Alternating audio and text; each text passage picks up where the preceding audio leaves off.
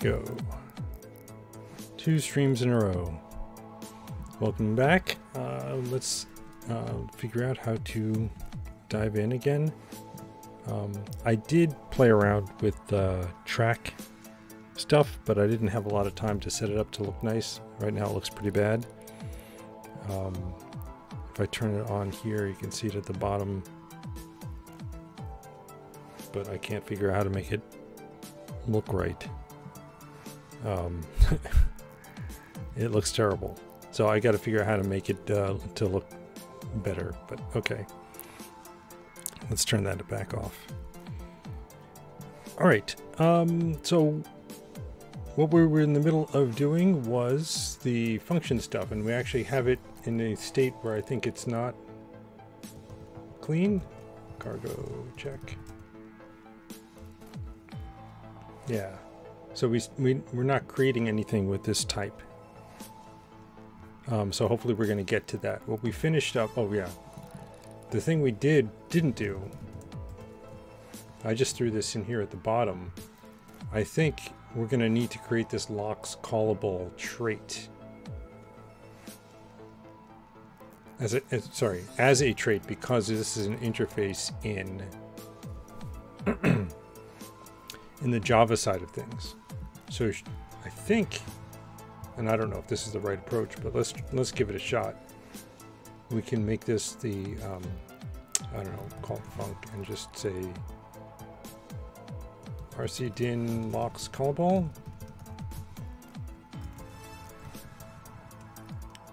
And then it obviously has a call thing. So, you know, what we should do is actually separate this out, right? Before I go too far with this, let's create a new file called callable and move all this in there. Like that. And just have this imported.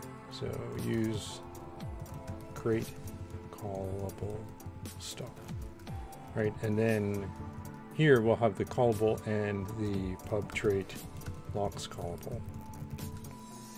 And it has a function which is called call. It's going to have to take a self and interpreter.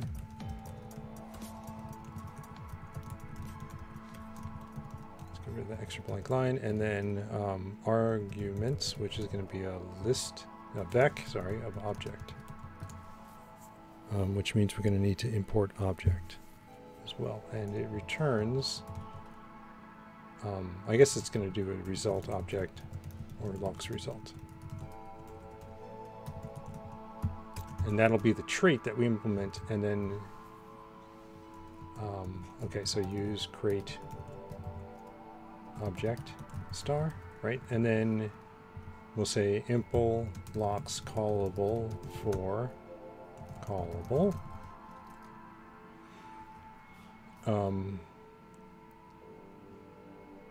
Oh, so we can't have this thing called call, right? So we don't actually need anything here, right? We just need to call function call self interpreter argue. Actually, we're going to underscore these because we're not using them just, oh no, we're passing them along. Arguments back object result object Lox result, and that's just going to be self func call. Right, we're going to call it on this guy, interpreter arguments, so it just passes the call along. Oop. Like that.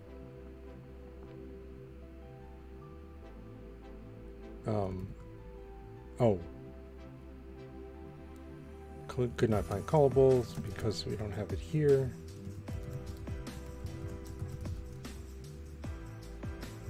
Right? Okay. And RC needs to be imported. Use standard RC.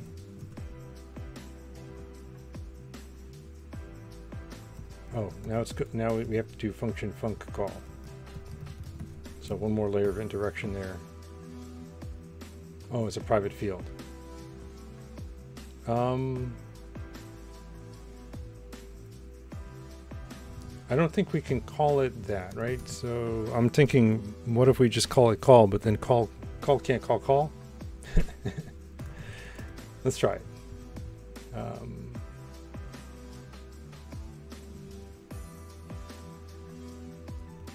Function, there's a func in it, but if I say impl callable, which is just basically this.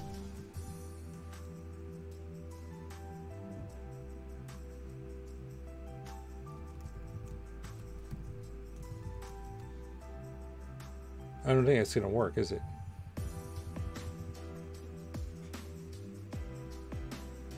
If I make this pub,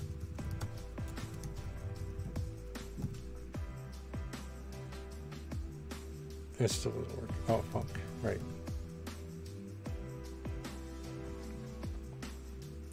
And we can't do debug now. Oh, clone and partial equal.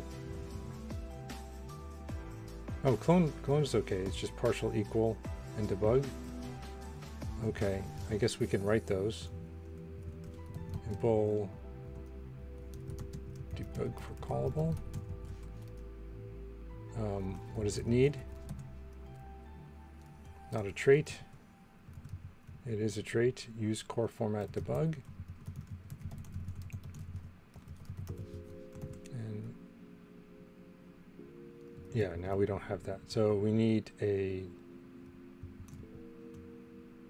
Oh, I thought it would tell me what the name of the function was. Should be format. Okay, yeah, there it is. So I think we already have one in object.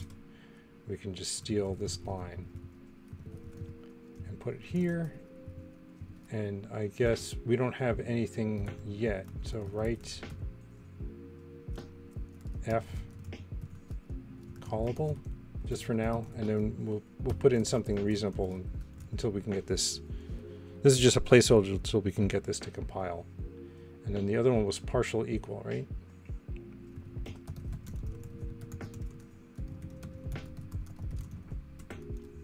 And now I know that one's EQ, and it takes a self and an other self. And returns a bool, a book, or a bool. And then for this, I think we can just say RC pointer equal on the two pointers, self dot func and other dot func, right? Is it that simple? Oh, we have to import format.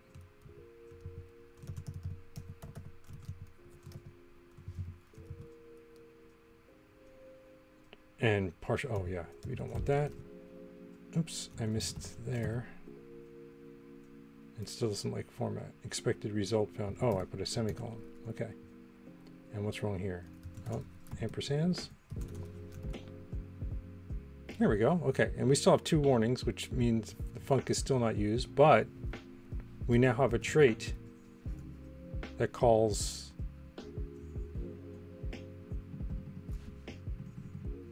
the thing that we're encapsulating. This is probably not the most elegant solution, but it works, and we have the trait. So that's good. So now we're looking at call type errors. Before we get into implementing Lox callable, we need to make the visit method a little more robust. It currently ignores a couple of failure modes that we can't pretend won't occur. First, what happens if the callee isn't actually something you can call? What if you try to do this? Totally out of function. Strings aren't callable in Lox. Runtime representation of a Lox string is a Java string, so when we cast that to a Lox callable, the JVM will throw a class cast exception. We don't want our interpreter to vomit out some nasty Java stack trace and die. Instead, we'll need to check the type ourselves first, and we do that now here. We added this yesterday. I kind of peeked ahead right at the end of the stream just to see what goes in here. So we still throw an exception, but now we're throwing our own exception type, one that the interpreter knows to catch and report gracefully. We're still not creating functions though, so we can't test that. Right? If I say cargo run, can I test it? by saying foo parentheses. Oh yeah, look at that. Can only call functions in classes. And I want to fix this error thing, because it's been bugging me the whole time. I have the line number and the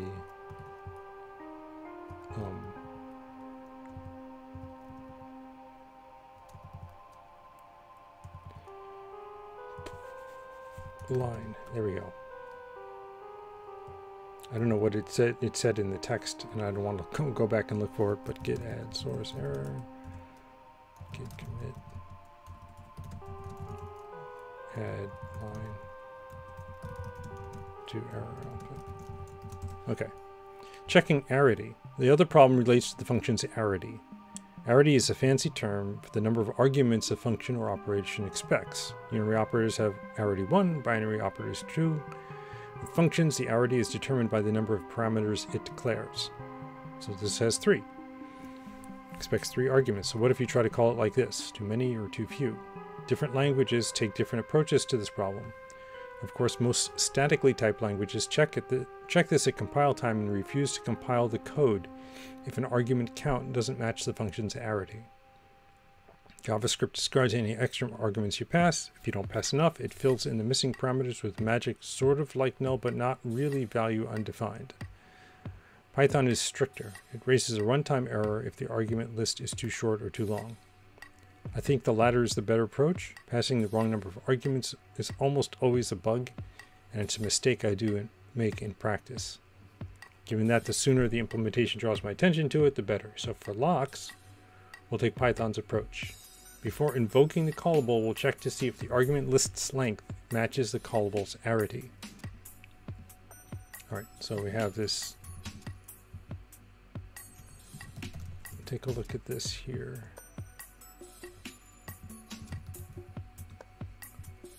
So we're going to have a, yeah, so we're adding this arity line to our interface. So,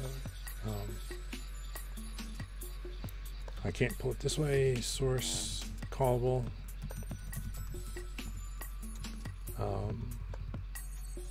So the trait is going to have another function on it, function arity. It's going to take self, and it's going to return a usize. Right, and now we're in the interpreter. We're going to look here. We're going to say if, right, arguments len is not equal to function func arity, then we're going to run runtime error, Lox result, runtime error, expr format, bang, expected function arity arguments, but got that many. And we'll do function.func.arity, comma, arguments.len.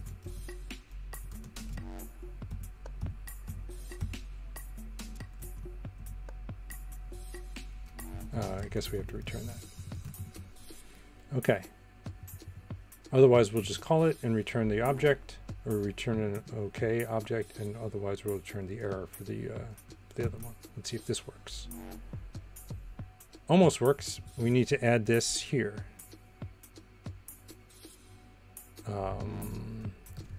Arity, self, usize. I guess we can put it here.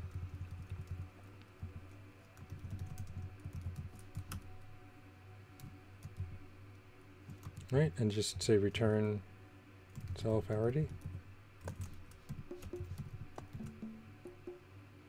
Oh, that doesn't quite work. It doesn't like, oh, I need an ampersand there. Yeah, okay, that does it. Okay, so that was 10.1, but we're still not creating any functions. So that's going to be, I guess that's what we're going to do next is native functions. So git status, get source, git commit, section 10.1, function infrastructure. Because we can call functions, but we can't make them yet. We could push the already checking into the concrete implementation of call, but since we'll have multiple classes implementing Lox callable, that would end up with redundant validation spread across a few classes. Hoisting it up into the visit method lets us do it in one place. All right, so native functions. We can theoretically call functions, but we have no functions to call yet, right? Before we get to user-defined functions, now is a good time to introduce a vital but often overlooked facet of language implementations, native functions. These are functions that the interpreter exposes to user code, but that are implemented in the host language, in our case Java, not the language being implemented, Lox. Curiously, two names for these functions, native and foreign, are antonyms. Maybe it depends on the perspective of the person choosing the term. If you think of yourself as living within a runtime's implementation, then functions written in that are native. But if you have the mindset of a user of your language, then the runtime is implementation in some other foreign language. Or it may be that native refers to the machine code language of the underlying hardware. In Java, native methods are ones implemented in C or C++ and compiled into native machine code. Sometimes these are called primitives, external functions, or foreign functions. Since these functions can be called while the user's program is running, they form part of the implementation's runtime. A lot of the programming language books gloss over these because they aren't conceptually interesting. They're mostly grunt work. But when it comes to making your language actually good at doing useful stuff, the native functions your implementation provides are key. They provide access to the fundamental services that all programs are defined in terms of. If you don't provide native functions to access the file system, the user is going to have a hell of a time writing a program that reads and displays a file. Classic native function almost every language provides is one to print text to standard out. In Lox, I made print a built-in statement, right, so that we could get stuff on the screen in the chapters before this one. Once we have functions, we could simplify the language by tearing out the old print syntax and replacing it with a native function, but that would mean that examples early in the book won't run in the interpreter from later chapters and vice versa. So for the book, I'll leave it alone. If you're building an interpreter for your own language, though, you may want to consider it. Many languages also allow users to provide their own native functions. The mechanism for doing so is called a foreign function interface, FFI, native extension, native interface, or something along those lines. These are nice because they free the language implementer from providing access to every single capability the underlying platform supports. We won't define an FFI for JLox, but we'll add one native function to give you an idea of what it looks like. All right, so telling time. When we get to part 3 and start working on a much more efficient implementation of Lox, we're going to care deeply about performance. Performance work requires measurement, and that in turn means benchmarks. These are programs that measure the time it takes to exercise some corner of the interpreter. We could measure the time it takes to start up the interpreter, run the benchmark, and exit, but that adds a lot of overhead. That stuff does matter, of course, but if you're just trying to validate an optimization to some piece of the interpreter, you don't want that overhead obscuring your results. A nicer solution is to have the benchmark script itself measure the time elapsed between 2 points in the code. To do that, a Lox program needs to be able to tell time. There's no way to do that now. You can't implement a useful clock from scratch without access to the underlying clock on the computer. So we'll add clock, a native function that returns the number of seconds that have passed since some fixed point in time. The difference between two successive invocations tells you how much time elapsed between the two calls. The function that is defined in global scope. This function is defined in global scope, so let's ensure the interpreter has access to that. So we're creating a globals. Let's take a look at the interpreter here. Right now we have an environment with this double ref cell business, so we can swap it out. The first one allows us to swap it out, and the second one allows us to do interior immutability. So it's unfortunate, and I wish there were a way around that. It probably is. If I made all of the interpreter, if all the visit statements mutable, I don't know how much that would break though. So I don't want to go there yet, but maybe we might have to. But it looks like we're going to create this new globals, which is going to be an environment, and then this environment is going to have a reference to the globals.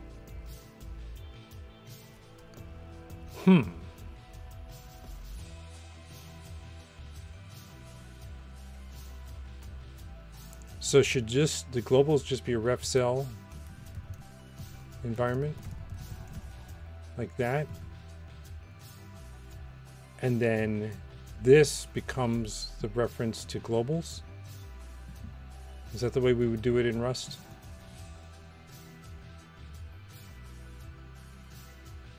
Because this would allow us, the ref cell would allow us to modify globals, and there's only one copy of globals. Environment field in the interpreter changes as we enter and exit local scopes. It tracks the current environment. This new globals field holds a fixed reference to the outermost global environment. Right, so should this be the ref cell? Or should the global, okay, let's try it like this and see if that works.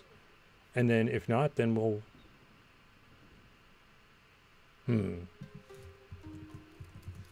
let's try it like this first. Okay. And that way this guy can just have a reference, a clone of the reference to the globals. And of course now everything is going to break. Well, everything. This line here is going to break because we don't have globals. So we need to create globals.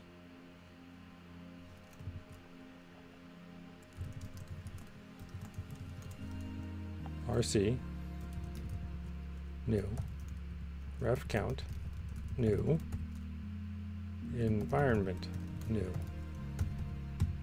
right? And then we can shove this clock into globals, globals.borrow mut.define clock.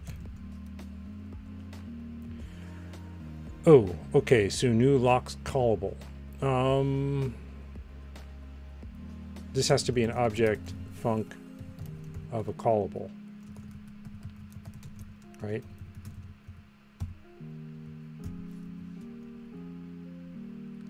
Let's take a look at what callable is. Let's get rid of that. So callable has the function and the arity. Let's make these public for now so I can just create them here. And then we can fix that up. Maybe with a callable : new. So the function is going to be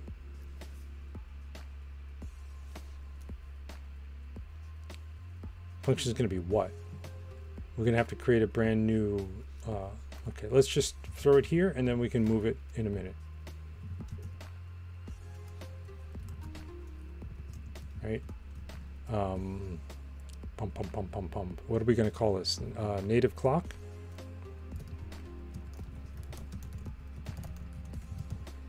And it doesn't have anything in it, right? Because all we're trying to do is implement callable, the Lox callable. So impl Lox callable for native clock.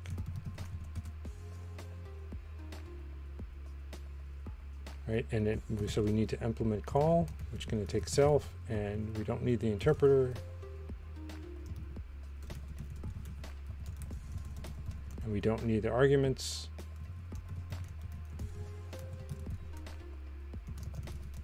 And it's going to return a result of object or Lox result and get system time. For now, I'm going to say just object num 1, 2, 3, 4, 5, 6. I'll look up how to get system time in a minute. I just want to get this done. And arity of self returns usize. Yep, so all I have to do is return 0. Okay. It doesn't take any arguments. So we can here say func rc new native clock, like that. And arity 0. That's annoying that I have arity in multiple places now.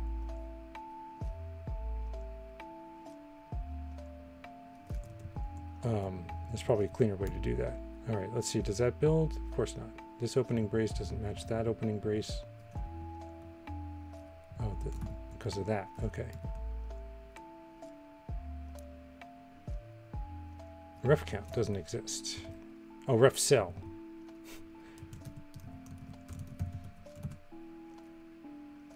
And Lox callable. Yeah, so let's put that here. Use create callable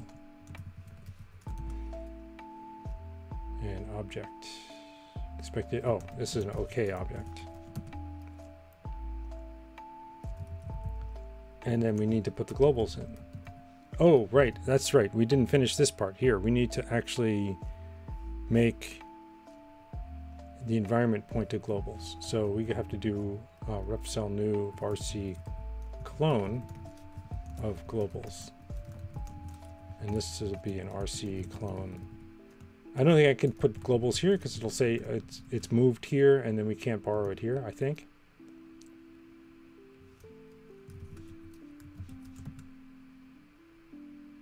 Yeah, borrow of move globals. So we moved it here. So we actually have to create a new reference to it. Clone. Like that. And then this one this reference to it will drop, but we'll still have the references here. Yeah, okay, so that worked. That's pretty exciting. Does it even work? Are we done? Oh no, well, we don't have the clock value yet, but let's at least see, do we have 1, 2, 3, 4, 5, 6? Cargo run.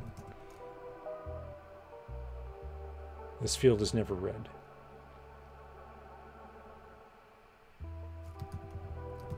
So is that going to not work? It didn't complain. And if I just do a random thing, it says undefined. So it found the very, oh, I know, print clock, because it returns the value. Yeah, there you go. 1, 2, 3, 4, 5, 6. Okay. So now we just need to say rust get current system time. System time in standard time. All right, so we're going to say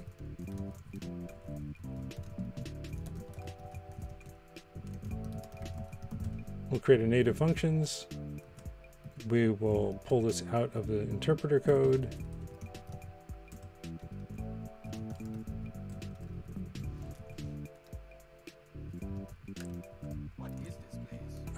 What else are we going to need in here? The interpreter.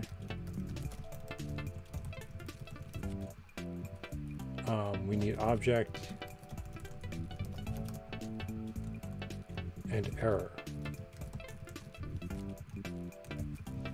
All right, those are these guys here.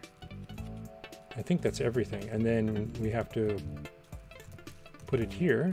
Use create native functions star, and then in main.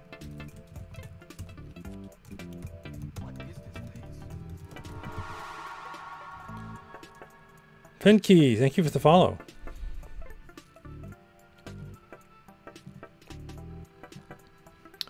Okay, and then let's see if this builds.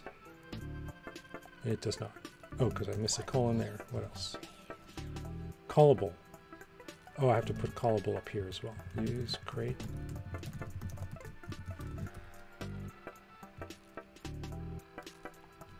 What else? Native clock. I put that here. Native functions. There's native clock. Oh, maybe because it wasn't building. Let's find out. Yeah, okay, we're back to 2 warnings, and that's just the globals not being used, right? Cargo run. Print clock. Good, okay, so now we have native functions. We're adding just this one, but it would be nice to be able to add a few more just to prove that we can do it. I mean, this is pretty straightforward, and this is bothering me that it's too long. This is terp and args. Maybe make it shorter. Yeah, that's better. Okay, so now let's get the system time. We can get now system time now.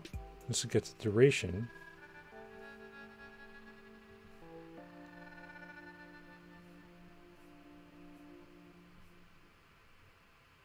Oh, okay. Duration since Unix epoch. Okay, let's try that. Use standard time, system time. And what we'll do is we'll say here, oh, it could error out. So let's do that, match. System time now. duration since.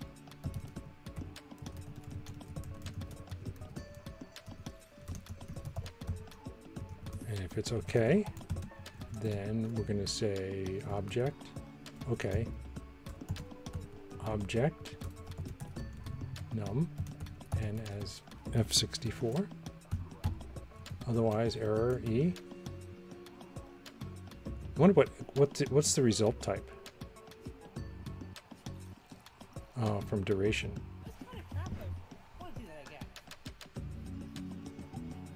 Duration since, right? Because that duration since returns an error type. But I'm looking for duration since and I don't see it. There it is. And system time error.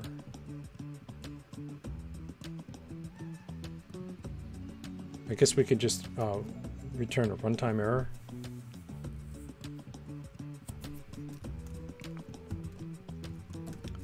Error, Lox error, Lox result, runtime error. Oh, we don't have the...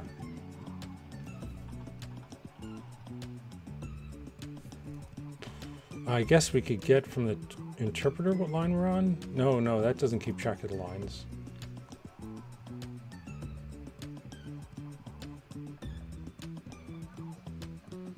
I guess we'd have to come up with a brand new error type. Let's take a look at what errors are, what errors there are. And our interpreter also doesn't have a line number. It has this nest. What's the nest for? Oh, that was for the break statement. That's right.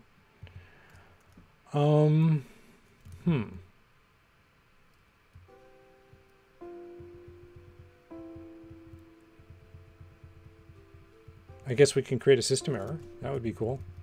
Right? System error. And it just has a message.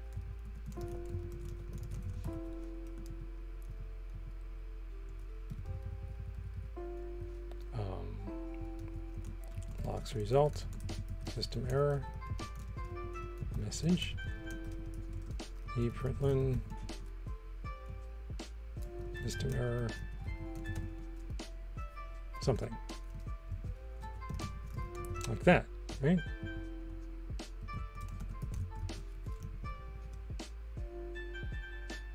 And then we want to be able to build one. So pub on system error, message string, Lox result, let error,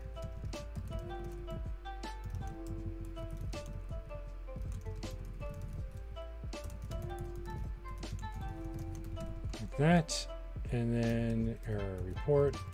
I still haven't figured out what's supposed to go in there.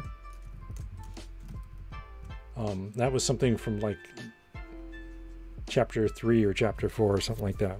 There's this location business, and we're not using that anywhere. So it's probably time to strip that out. So we have a system error. Clock returned invalid duration. Oh. Do this format, bang.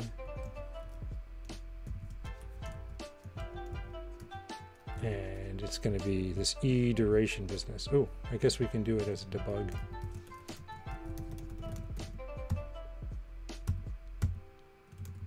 Right, and get rid of that. Nope, we can't convert.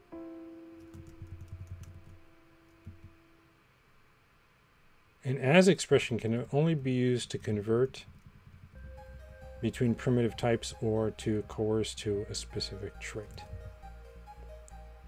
What is n then, if it's not a...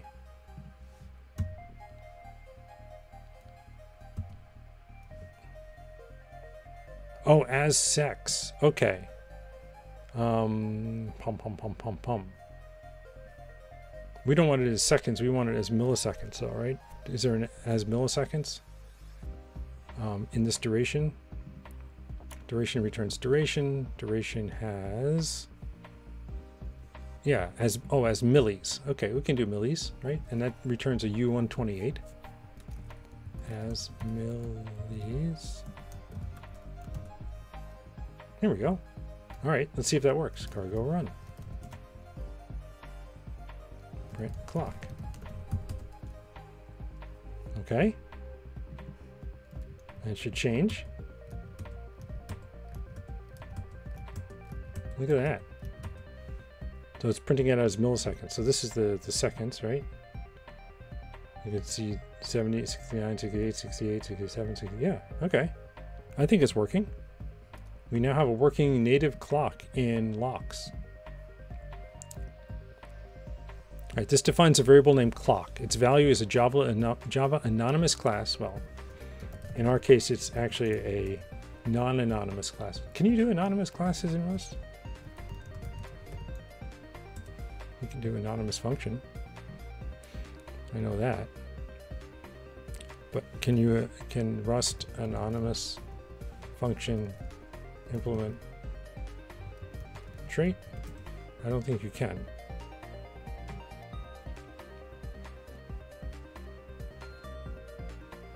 What do you need this for? The question this is getting at, right, is saying, you know, maybe your use case is wrong. Maybe you're going down the wrong path, because that's frequently a question that comes up, right? You ask, somebody asks a question and you're saying, well, you know, what you're trying to do is really hard. What's your end goal here?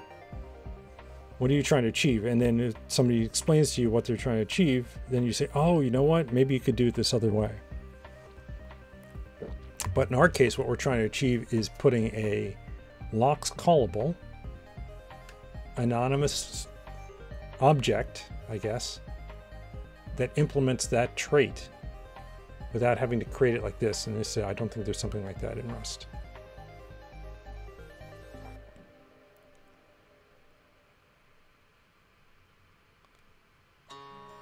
Pub trait foot, impl foot for A.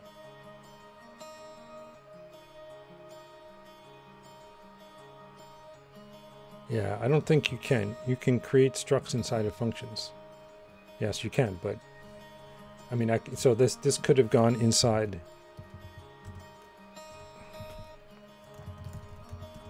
I could have created the struct here, but then and the implementation right here, instead of putting it in a separate file. So I could have done that. I guess it's the closest thing.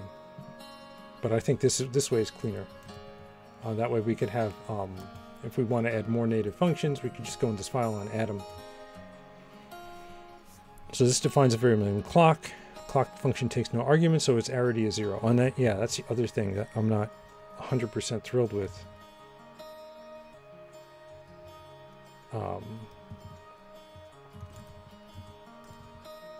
About this is the arity here is set to 0, but if we look when we define it in our interpreter, we're also setting the arity there to 0.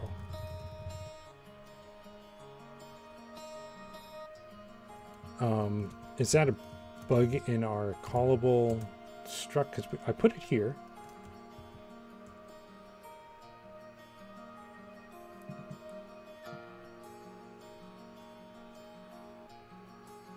Maybe this should be this should call self-func arity. Like that. Just like that thing does. And that way we can get rid of this. And get rid of this. That checks. Does it still work? It does. And if I say, oops, if I say print clock 1, expected 0 arguments but got 1. Yeah, okay. I think that's cleaner.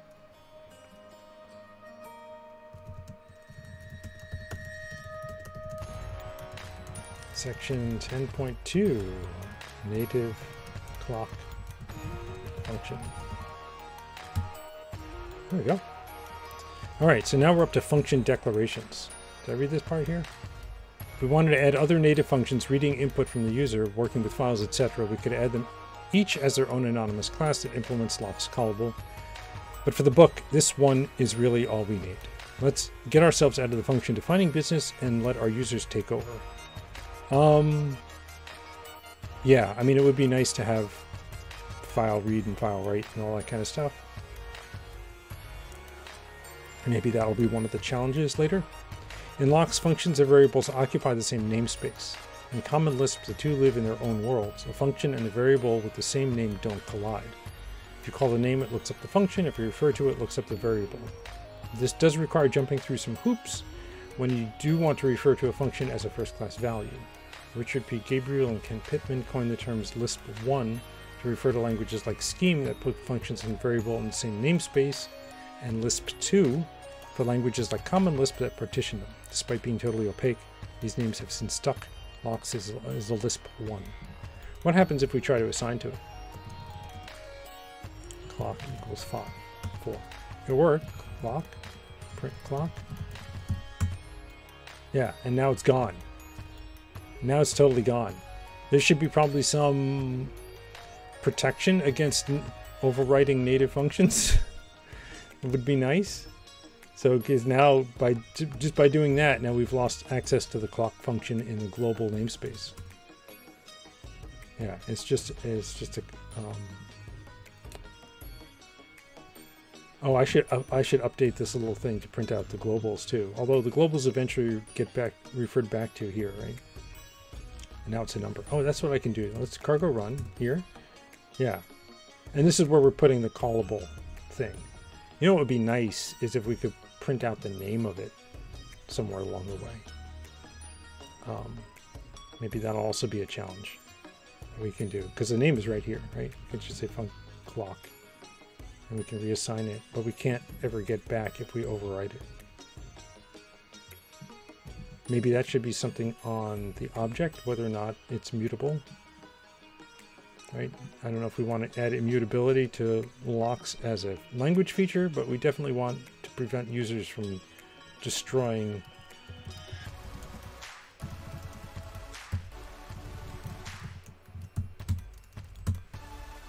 Now, see, now it's a string. I've destroyed that function. All right.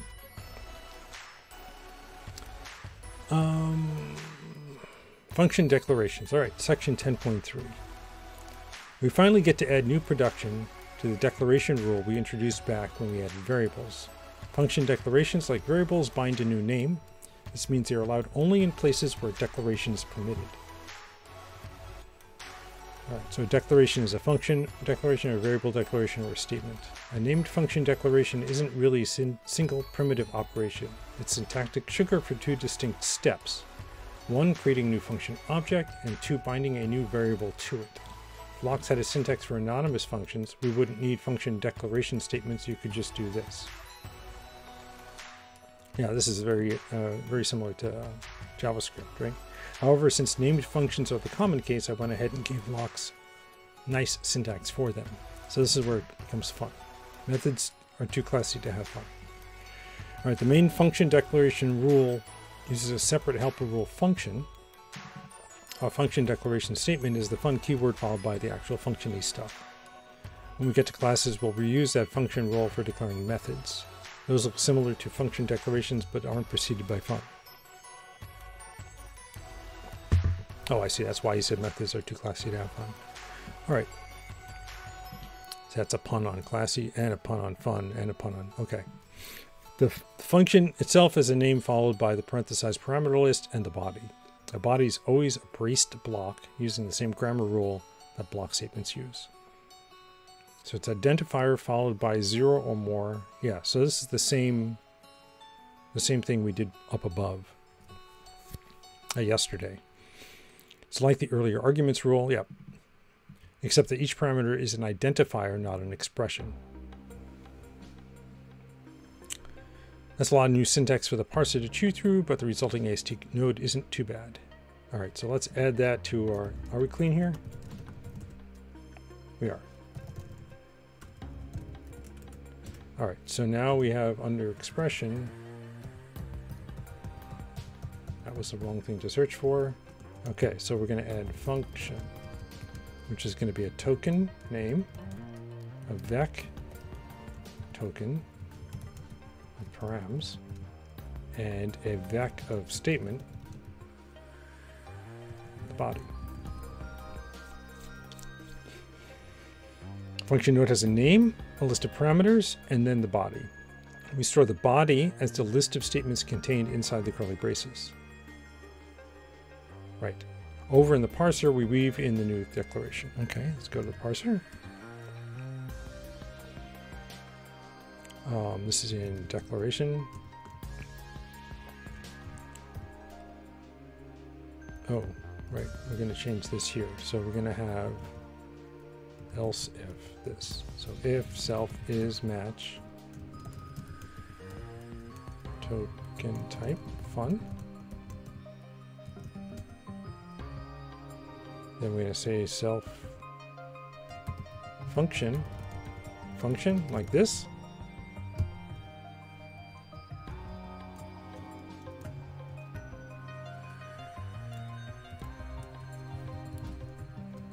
I guess that works. Like other statements, a function is recognized by the leading keyword. When we encounter fun, we call function. That corresponds to the function grammar rule since we already matched and consumed the fun keyword. Right, that was here. We'll build the method up a piece at a time, starting with this. So after expression statement, we're going to add this. We're going to consume an identifier. Okay.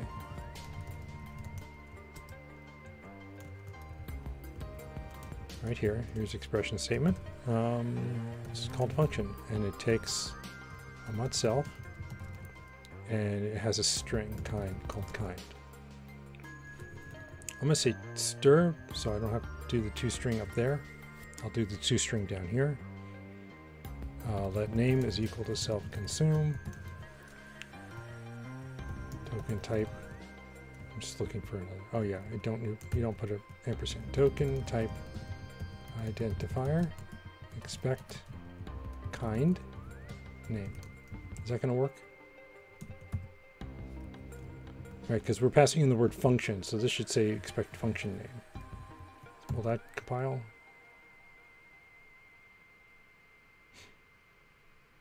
Oh, yeah, we don't have function statement anywhere.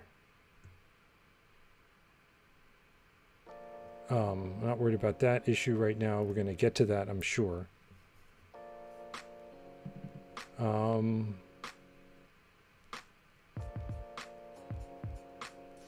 I guess I could stub it out for now. I'm just looking to see what did I do wrong here, and I think function just isn't returning the right type, so I need to fix that. Let's stub this out for now, and then come back to it. Visit function statement, self statement. Statement, and I'll just say object okay, object nil. Oh no, it's just okay. Okay, so now this should pop us over to this thing. Yeah, this has to return a result of statement or Lox result. And for now, we're going to just we can't. Well, let's just make sure everything else is okay. Yep. Okay, so that fixed that problem. Right now, it only consumes the identifier token for the function's name. Hora SP, hello, and thank you for the follow. You might be wondering about that funny little kind parameter. And just like we reuse the grammar rule, we'll reuse the function method later to parse methods inside classes. When we do that, we'll pass in method for kind. So the error messages are specific to the kind of declarations being parsed. Next, we parse the parameter list and the pair of parentheses wrapped around it. Okay, so let's keep going here. RSP says, this book is in my wish list. When do you think would be a good time to read it? Right now.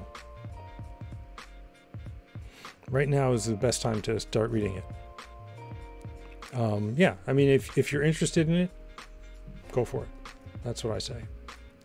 No time like the present. Consume, token type. So I'm just following along this code here. Left paren.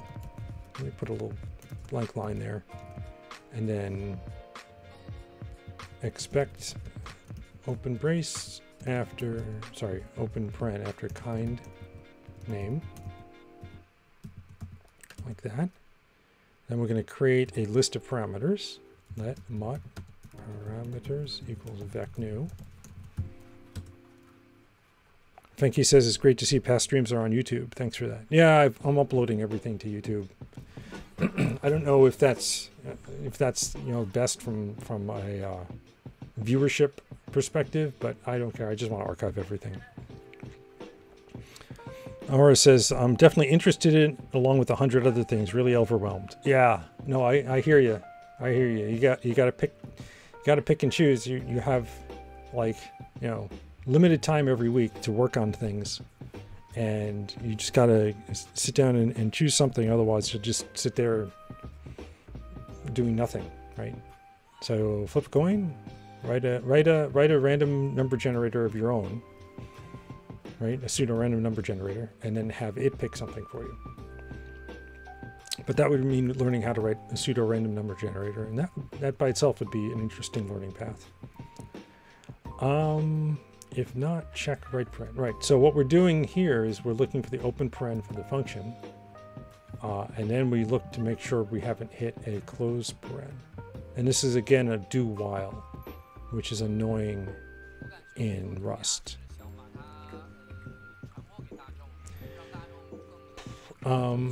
Because you have to do the thing before you do the thing. And we did this for the arguments. Let's take a look at what we did there. Yeah, so we only need to do the add for the first one. We don't have to do the parameter size checking for the first one. So we'll just have one line of duplicated code. Self check. Token type. Right paren. Then we're going to say parameters.push, self-consume, token type identifier, expect parameter name, like that, and then we're going to say while self is match, token type, oops, that's right, we need a comma. We need to make that an array because of the one or two use cases where we have to match multiple things. I should fix that. I should do a match single or match multiple. Then we're going to check the parameter size, right? If parameters.len is greater than or equal to 255. Again, I'm going to do it the way I did it yesterday with this had error business. If not, self had error.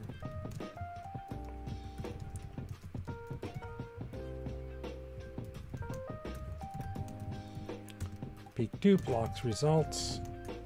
Runtime error. Peak.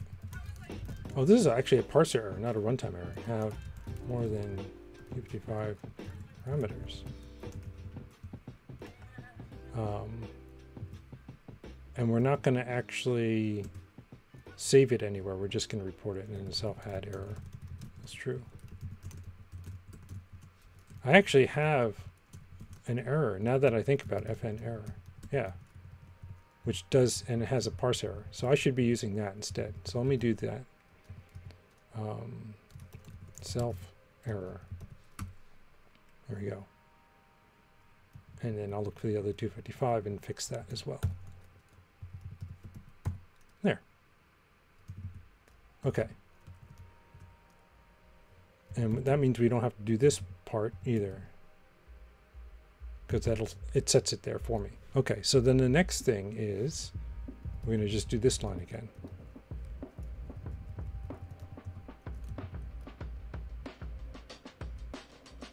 And that's the whole while loop. And then after that, we're going to consume the right paren, token type.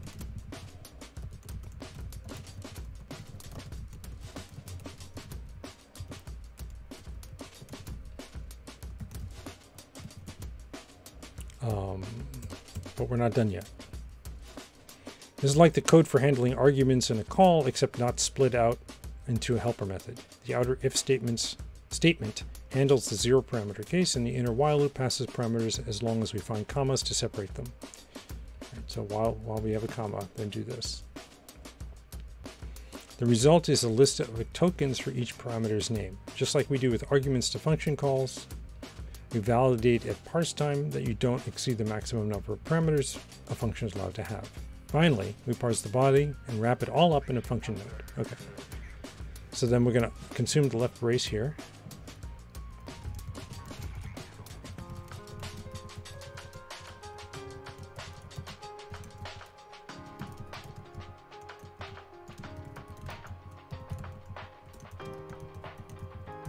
And then we're going to create a mod body. Oh, I guess it doesn't have to be mod, right? Body is equal to self block. And then we're going to say, okay, statement function. Function statement, which takes a few things. What does it take? Statement.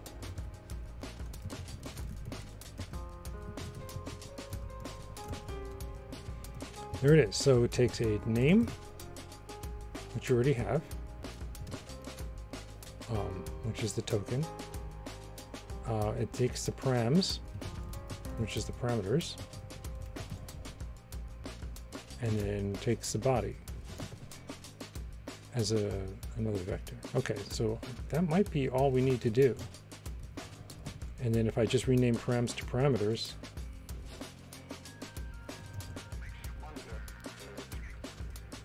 oh, I forgot the commas here and here. There we go. Kinoa, hi. Welcome to the stream. Oh, and I put a semicolon there. It doesn't belong.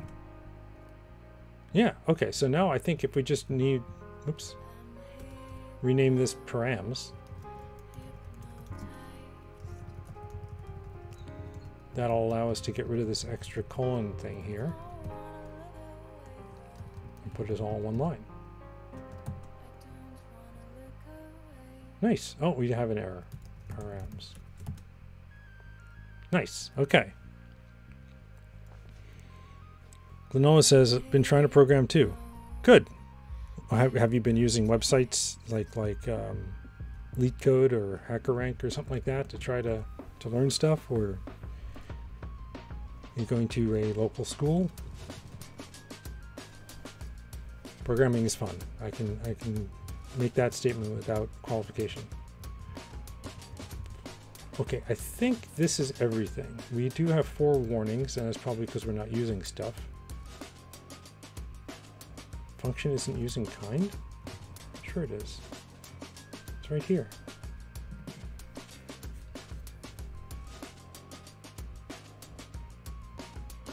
Oh, 222. I need a question mark on that line. And then globals isn't being used. How is this not being used? I've stuck it all over the place in here. Oh, because I'm an idiot. That's why. Thank you, thank you, Rust, for letting me know. So what we need to do is this format, bang, all of these guys. Then it's going to be used.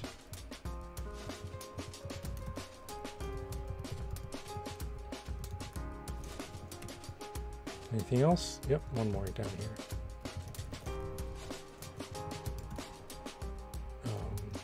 And now let's just check. See, that's in a format, that's in a format, that's in a format. That's it. Okay. Oh, right. That has to be doubled whenever you're in a format string.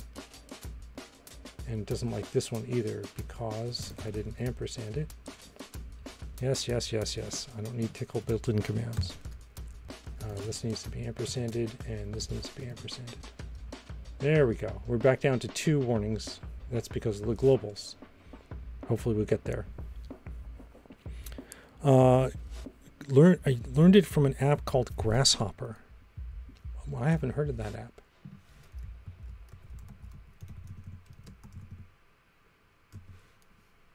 This one, Learn to Code for Free? All right. I haven't heard of it, so I can't comment on it. I don't know how good it is. but hopefully it's helping you out. And hopefully it's showing you how much fun coding can be. I wish you the best of luck. All right, so now that we have this, we're actually creating functions. Can we write a function in Lox? Cargo run. Fun foo.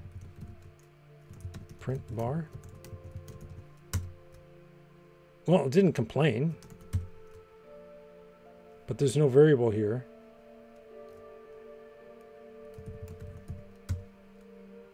And saying undefined variable foo.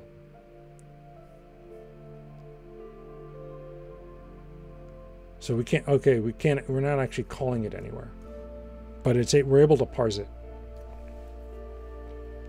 So that's one step of the way. So this is 10.3, section 10.3, yeah. Git status, git add, generate and source, git commit -m, section 10.3, function declarations. All right, so we can now declare functions. We can't call them, but we can declare them. Function objects. We've got some syntax parts, so usually we're ready to interpret, but first we need to think about how to represent a Lox function in Java.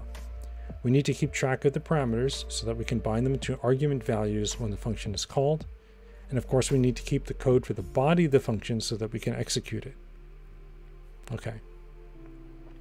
That's basically what the statement function class is. Could we just use that? Almost, but not quite.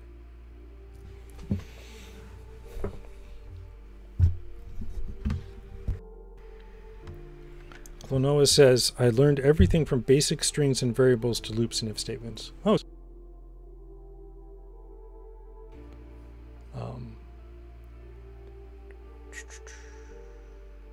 Oh, right.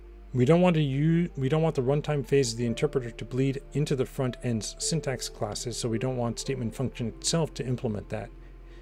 Instead, we wrap it in a new class. So we have this class Lox-function, which implements Lox callable. And in order to implement Lox callable, we need a call and an arity. Here's call. We're going to need arity somewhere.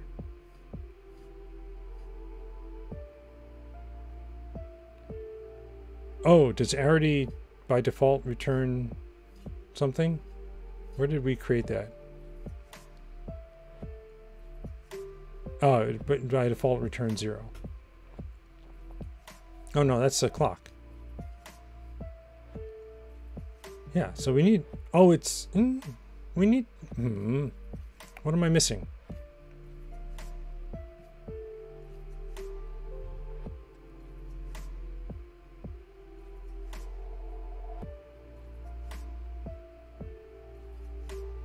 Why don't we need,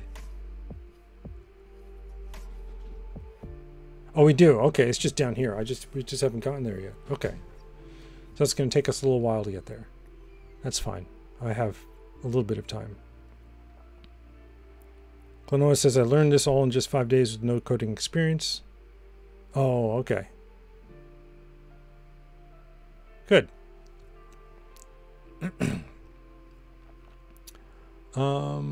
All right, so let's create a new class or a file, I guess, called Lox-function.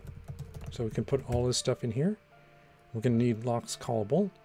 Use object create object star. Use create callable star.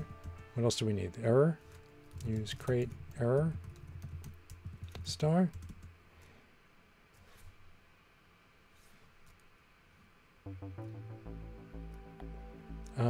Pub struct Lox function. What is it going to take?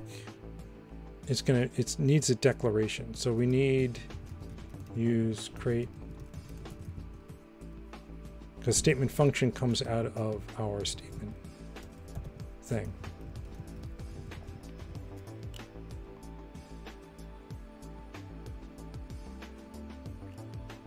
Right.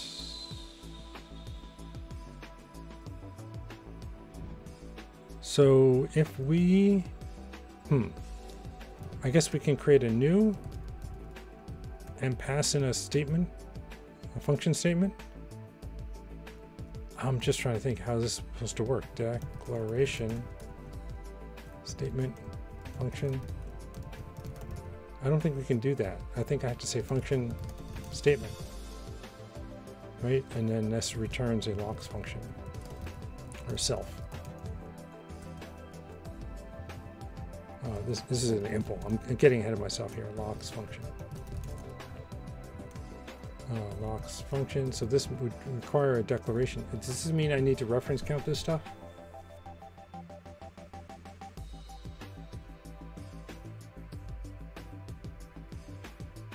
Or this takes a statement.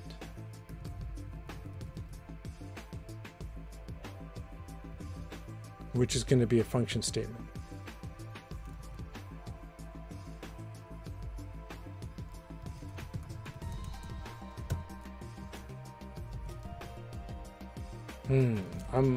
I'm getting a little stuck here because we need to be able to implement this. We need to be able to pass in the function declaration and then execute it. It looks like we're going to have to get parameters and sizes and stuff like that. And I'm a little stuck because I don't want to do that, because then we have to start playing around with lifetimes. And that's going to put us down a whole crazy path. Maybe I can reference count it and get away with it that way.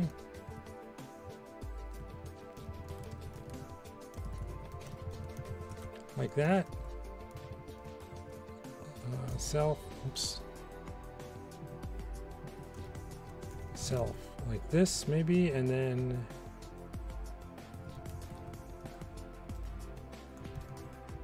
declaration.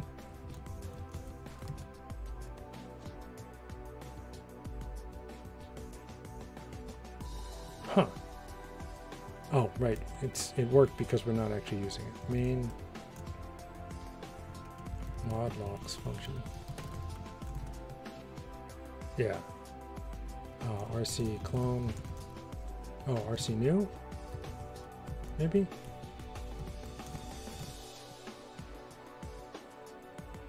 Oh, declaration. Expected statement. Statement found statement. Maybe you have to pass in an RC then.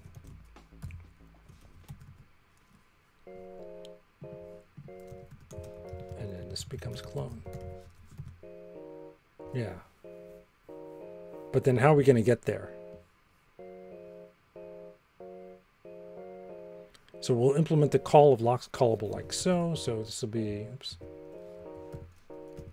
Impl Lox callable for Lox function. Fn call self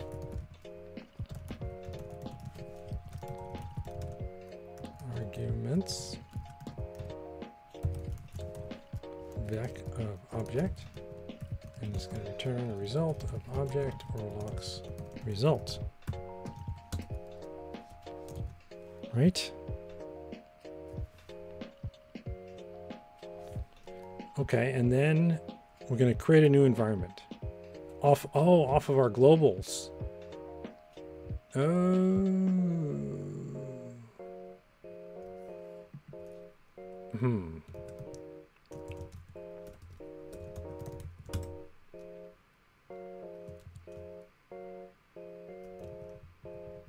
Should there be a method on interpreter then, which does that for us? Because we're going to create a new environment. The previous one is, how do we do that? New with, yeah, new with and closing is the way we did it. Oh, Clonoa, thank you for the follow. All right, so what do we have here? It's not self, it's this interpreter environment borrow, but this is a globals. Now we have to do the borrow on, right? And it is here.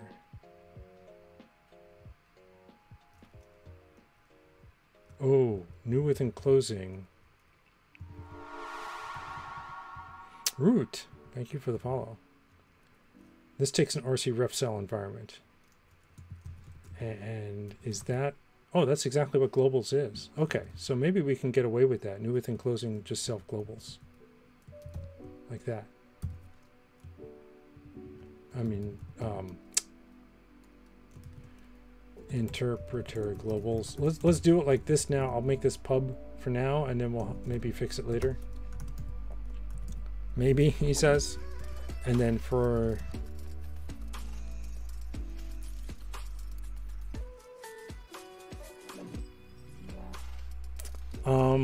we do this with a zip in Rust, right? For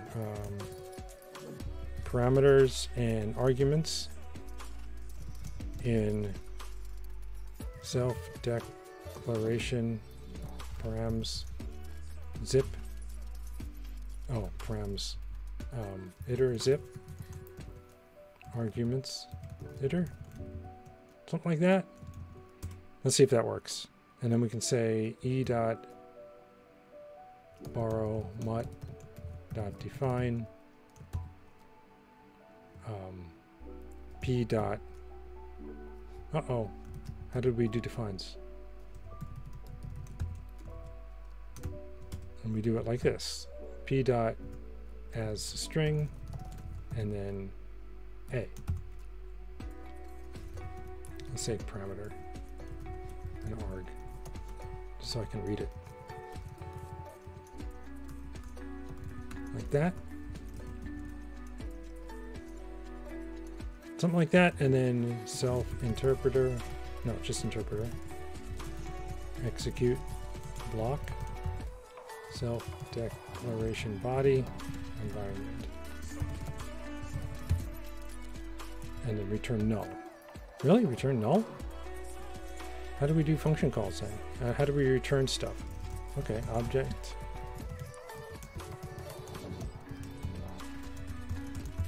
I mean, I thought that functions would have to return something, but okay. Let's see how much this blows up. We need interpreter.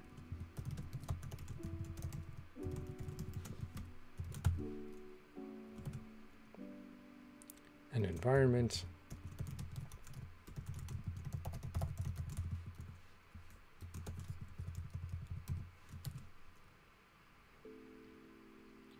This is just E. Expected vec found reference. Oh, is this supposed to be like this? And missing arity. Okay, so we're getting there. Function arity, self, usize. I'm just going to stub that out to 0 for now because I know we're going to get to it later. Okay, declaration params.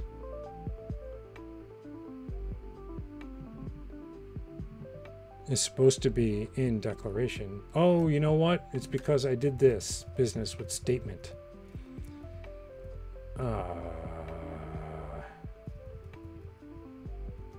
If let some function statement, and I have to look it up now. You have to destructure it here, name, params, and body.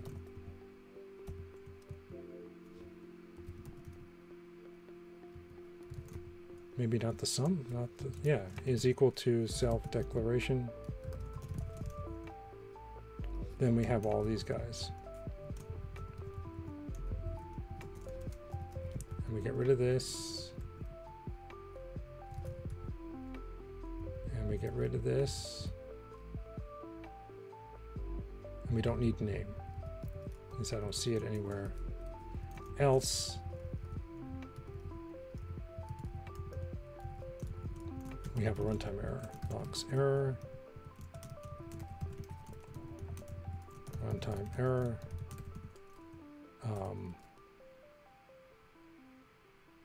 Oh, runtime error, we need something in here. I'm going to say panic then. That's the easiest way out of it. Lox created a callable on a non-function statement object. There. That's how I get out of that problem. And it doesn't like this one. This expression has type RC statement. Do I have to deref it?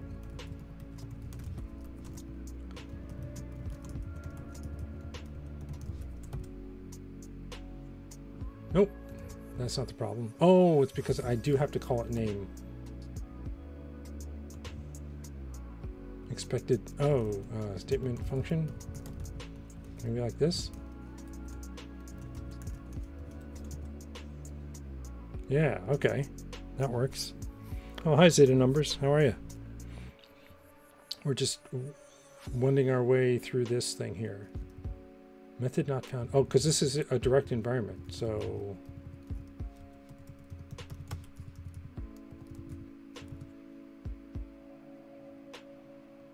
arg doesn't work. Arg is an expected enum object found a reference to an well, it's an object. I can just clone it. Boom, done. Ha.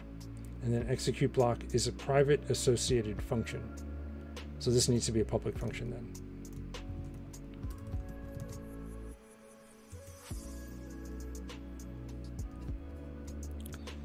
And there we go. I'm not sure, Twitch Live Lover, if you're a spammer or not, but if you continue along that line, you will get blocked. Oh, there we go. And we're blocked. Thanks, but no thanks.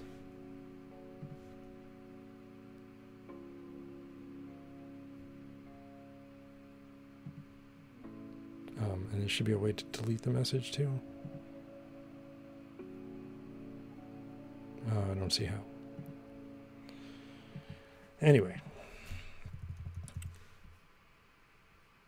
Hopefully those messages are deleted. I can't tell from my mod screen. I'm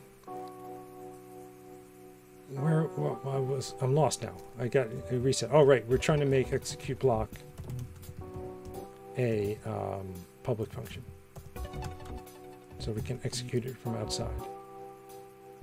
All right. Now what's wrong? Oh, now we have a move.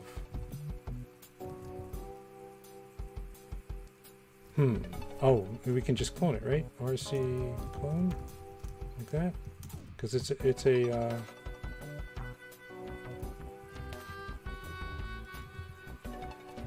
already an RC, right? Yeah, okay. Messages are gone, says Data Numbers. Thank you.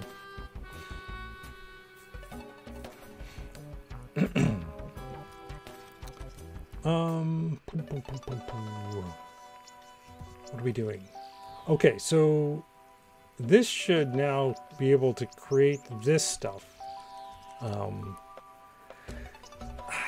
I don't know if this is going to work. I mean, this is one of those situations where you write the code the way you think it should be, and then you hope that you're banging it into shape as you're fighting the compiler. This handful of lines of code is one of the most fundamental, powerful pieces of our interpreter. Oh boy, that gives me full confidence. As we saw in the chapter on statements and state, managing name environments is a core part of a language implementation. Functions are deeply tied to that. Parameters are core to functions, especially the fact that a function encapsulates its parameters. No other code outside of the function can see them. This means each function gets its own environment, right? That's what we created here, where it stores those variables. Further, this environment must be created dynamically. Each function call gets its own environment, otherwise recursion would break. If there are multiple calls to the same function in play at the same time, each needs its own environment, even though they are all calls to the same function, right? I get this all, so I don't want to read through this, but it's basically saying, you know, this n has to be its own private n, and the call here to count of n-1 has to be its own n, its own separate n for that function call, right? That's why we create a new environment on each call, not on the declaration. Right, and then we have to bind all the variable names. Call tells the interpreter to execute the body of the function, that's what we're doing here, in this new function local environment. Up until now, the current environment was the environment where the function was being called. Now we teleport from there inside the new parameter space we've created for the function. This is all that's required to pass data into the function. By using different environments when we execute the body, Calls to the same function with the same code can produce different results. Perfect. Once the body of the function is finished executing, execute block discards that function local environment. Right, that's happening in here. What we're doing is we're doing a replace with the new environment. We run the current interpreter with the new environment, and then we put the previous environment back into place. I think that all makes sense. Finally, the call returns null, which returns nil to the caller. We'll add, oh, okay, we're going to add return values later. Very good. Mechanically, the code is pretty simple. Walk a couple of lists, bind some new variables. That's what we did here, right? In this little loop. This is one of my favorite snippets in the entire book. Feel free to take a moment to meditate on it if you're so inclined. And hopefully I got zip in the right order. I can never remember what order zip goes, whether this params goes here or it goes, or is it? We'll find out. Okay, are we done? Are we done meditating? Hopefully. Note that when we bind the parameters, we assume the parameter and argument lists have the same length. This is safe because visit call expert checks the arity before calling call. It relies on the function reporting its arity to do that. Oh, and this is where we're going to put this. So we're going to say declaration self. Oh, and we have to destructure it again. Dang it. I'm going to have to look to see if there's a better way to do this. Like that, and then we're going to just say return param size. Params.len, else panic. Lox created callable on a non-function statement object. Let's try this. Lox looked for the arity.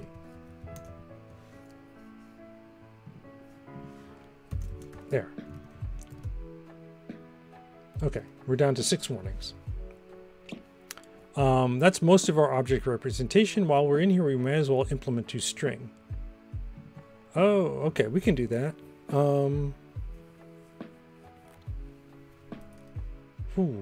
If we want to implement toString on... Okay, so let's take a look at object.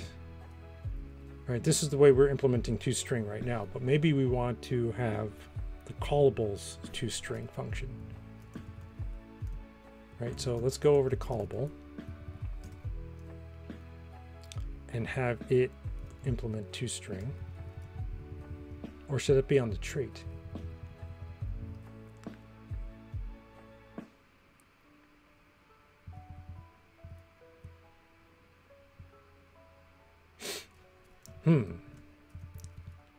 Impl display for callable.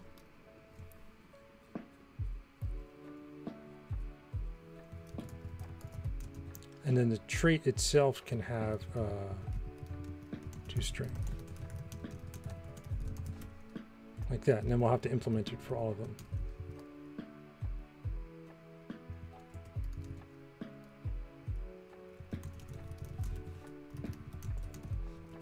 Right, and then display for callable just becomes this. And then write F self toString.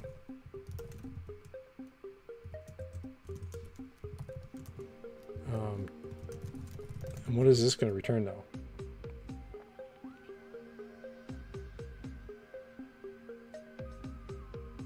Self-func toString? Sure.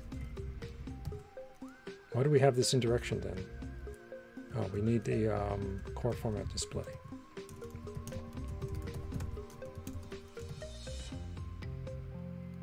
And this doesn't have toString, so let's add that real quick. So function toString on self string.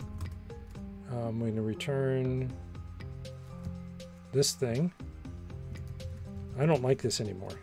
I don't like this setup anymore because of the way we have to destructure it each time. This is going to be name as string. right? And then, what am I missing? There's something I was thinking, oh, I have to do this before I do the other thing, and now I don't remember what it is. Oh, here we go. Function to string. This is where we get the clock. String like this, and then we can just return native clock.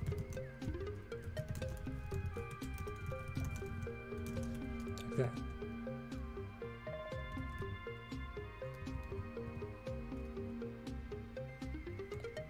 What was the error? Multiple to string found. Oh no! Yeah, so this is callables to string, and then there's the trait to string.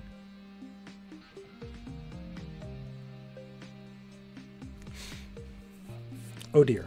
So how do we handle that?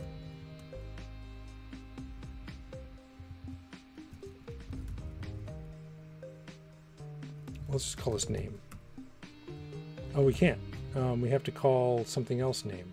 Where's the other one? We have callable Lox callable is the associated function. Oh, and then we have toString. So we actually have to call the one that we want. I see.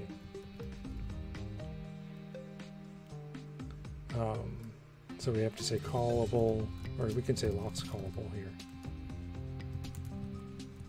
I shouldn't have called it toString then, right?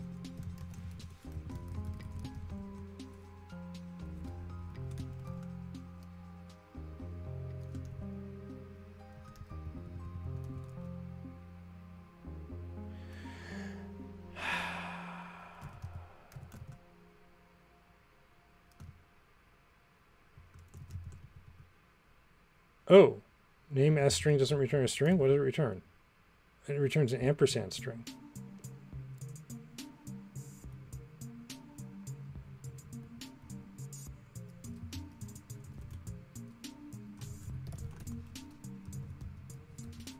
Well, that's kind of annoying, right? As string and then into. And now we have 8 warnings. All right. Does any of this work?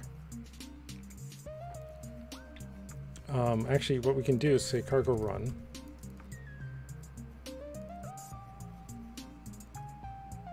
Oh, I can just ignore it by putting underscore. Okay. No, it still says callable here. Oh, because I didn't fix the object, right?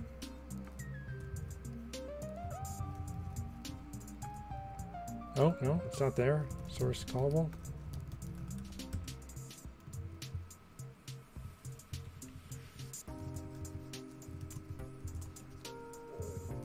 Lox callable to string on self. And now cargo run at. Yeah, okay, now it shows it got the native clock function implemented. All right, and now I'll change all these names to underscores because we don't need them anywhere except for there. These we don't need, and this we don't need. Now we have 15 errors. Wow. But it told me to do that. Oh, Porky the Black. Hi, how are you? Root says, how do you open another file while working on a current file for reference? The terminal gets divided into 2 horizontal sections. I'm new to Vimp. Okay, so yeah, let's go down to one window here. So if I say Control W, S, that does a split, a horizontal split. There's probably a vertical split. Yes, it's the Vim split. So Control W, S does a split. Control W, O closes all but the window the cursor is in. And you can split multiple times. I can hit Control. So now I got 5 of them. And if I hit quit on that one, it closes one. If I hit Control W, see the Control W at the bottom there? Then O, it closes all but that one. But I'm going to do a cargo check real quick here and see. It says help by try ignoring the field. Name, oh, I have to say name colon underscore like that? That's annoying. Okay, now I definitely want to fix all this because this is ugly as hell. Okay, we still have 3 warnings. We're not using new. Oh yeah, because we're not creating Lox-functions yet. And then this has a result that must be used on line 37. So I'm going to do that instead. Instead of returning nil. There we go. Oh, it didn't like it. So I'm just going to put a question mark. There. Done. Nope, it still doesn't like it. As a result, may be an error variant which should be handled. Did I just put that with the question mark?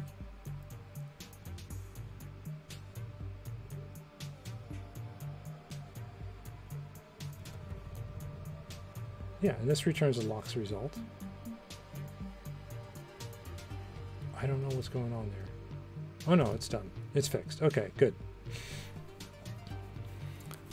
All right, and now I have to wrap things up because I am out of time. So we're not going to actually get to. Oh, let's see if we can toss this in here. This is pretty straightforward, right? Let's do this real quick. This is inside our interpreter. And visit function statement, right? This is the thing I stubbed out earlier. So we say, oops. Statement is going to be this function statement.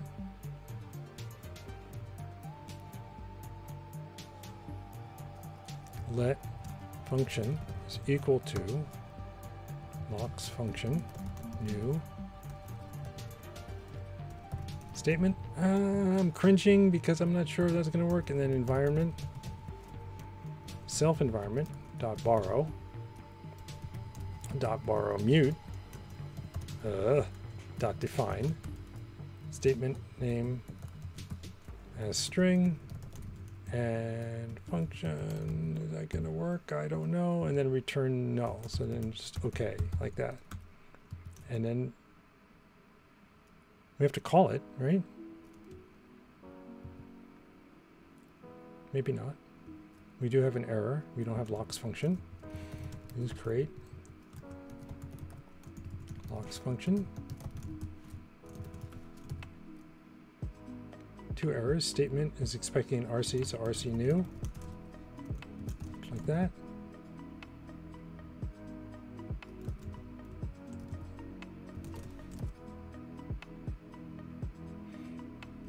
Oh. Oh no. Do all of these need to be RC'd now? Or just this one guy? Uh-oh.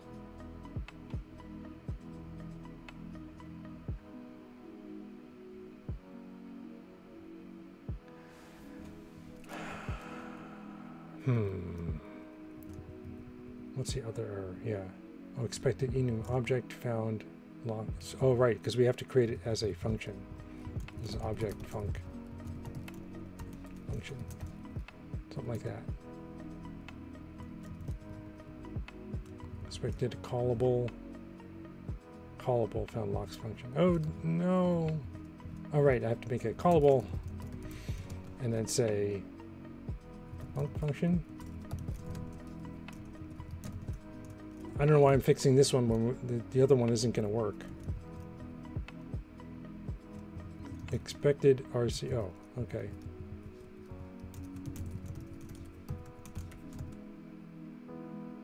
Yeah, okay. So I fixed that problem, but now we have another problem where we can't create this because it's expecting a statement but found a reference to a statement. And clone. Yeah. And that's going to say it doesn't implement the copy trait or something like that. Oh, no. This is saying it found a function statement was expecting. Oh, wait. Is that what the error is then? Yeah, expected a statement but found this. So where do we go from here?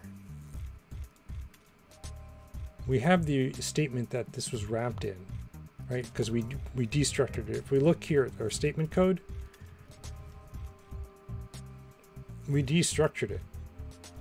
We have the statement, and we say we destructure it to this thing, and we call accept. And then accept calls visit, where is it? Visit function statement on function statement. So does it make sense to revisit this whole entire kerfuffle and make it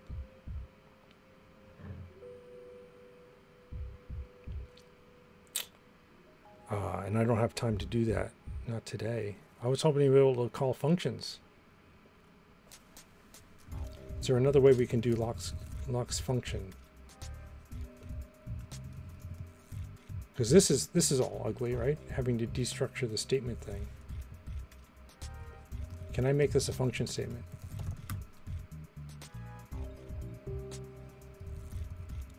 Oh, but this is still going to have a ref in there, isn't it?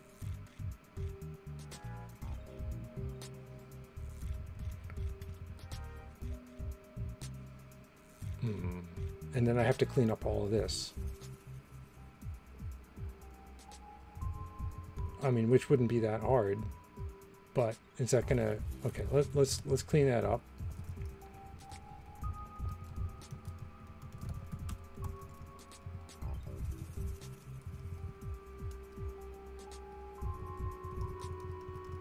Right, and then this is going to be declaration dot body. And this just needs the params.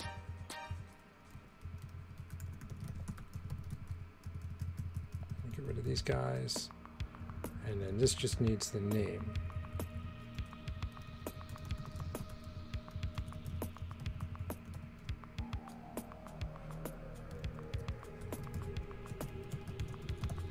Of course, it's self-declaration.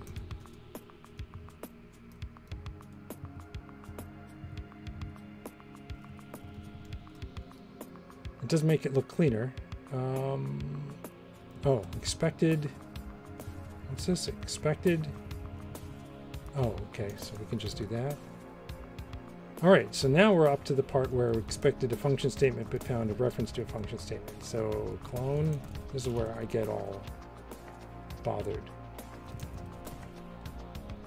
No, I can't. It's still doing a move. It's still doing a blah. And if I change the other thing to be a ref, then we get into lifetimes, and then I die.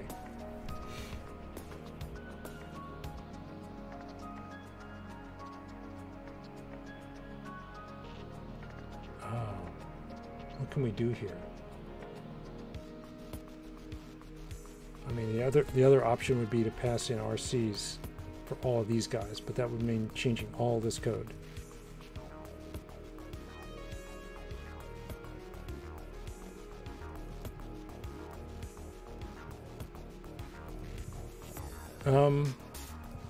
It wouldn't actually mean changing all that much, but something my brain isn't ready for right now. So I'm going to wrap this up, unfortunately, leaving it here in the middle of brokenness. We're down to one error, or we can't do this.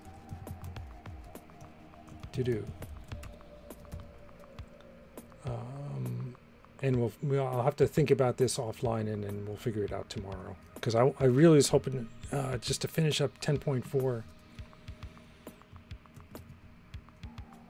right, I'm going to leave it there. I'm going to push these changes, even though they're broken. Status, git add source, git commit. Almost done with 10.4. Need to refactor function statement. All right. Pushing these up, calling it a stream. Sorry guys, we're leaving it in the middle like this, and tomorrow we're definitely going to finish 10.4. I'll figure out a better way to approach this thing. Yeah, I'll figure out a better way to approach this issue, and then we will you know what, I'm just thinking, let's see if we can just edit it real quick. I'll comment this out so we don't generate a new file each time. can I just pack this in here?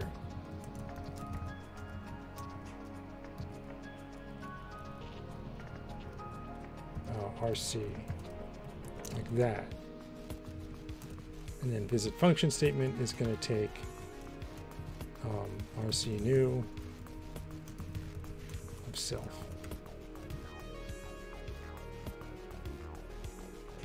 Oh, this has to be okay. Not found, so use standard RC, RC. And this takes an RC, a function statement.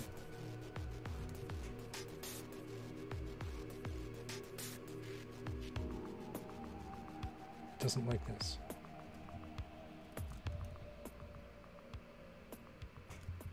Oh, because self is ampersanded. All right, so that failed.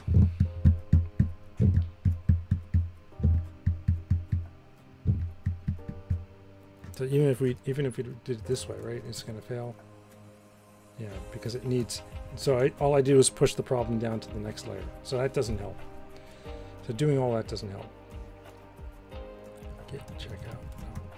Okay, all done. Let's call it a stream. Thanks for hanging out with me, and then hopefully tomorrow we'll be able to figure out the right way to approach this function statement business, and then we'll work on return statements. Right, so we'll leave it there. All right, thanks again, everyone, and I will see you tomorrow. Have a good one.